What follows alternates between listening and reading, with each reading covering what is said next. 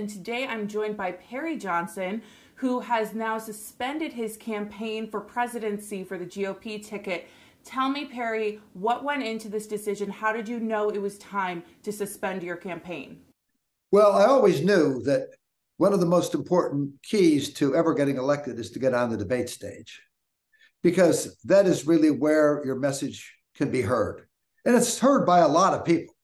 We're talking about anywhere from 10 to 11 million people on a regular basis. And then it is rehashed over the period of the next month or so till they have the next debate. And it is a very important concept.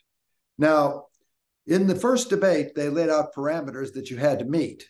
What is interesting is that I met all the parameters, but yet the RNC at 11 o'clock on Monday night called me after I had been prepping for the debate and told me that they decided to disqualify a bunch of polls. So that was a shock to me, obviously. They decided they were going to disqualify the McLaughlin poll. They then said they were going to disqualify the Harvard-Harris poll. They were going to disqualify the Caravan poll.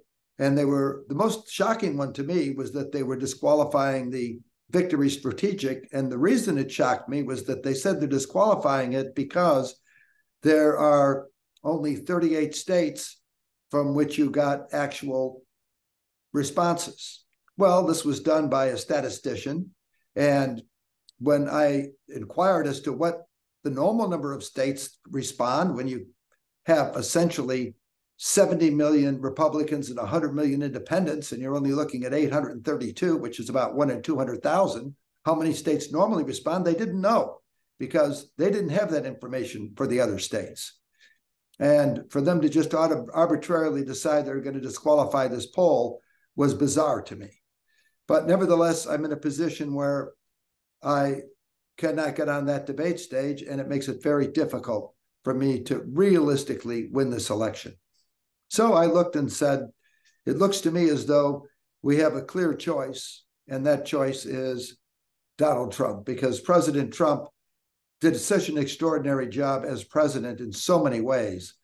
I couldn't good conscience do anything but support him. I ask you very simply, did you ever think we were going to have a war when Trump was in office? In fact, he was having peace treaties that were being signed. And now here we are with the Ukraine war. We have a war going on in the Middle East. And we were thinking our biggest problem was that China might invade Taiwan. So we have a crisis unlike anything we faced. Simultaneously, we're in a situation right now where we have rampant inflation and the government is spending money like it's going out of style. We are now $33.5 trillion in debt. Remember when I talked to you earlier, it was like 32 trillion. Well, now we're up $1.5 trillion more in debt. And people wonder why it costs so much for groceries. They've gone up, 40% in about 3 years?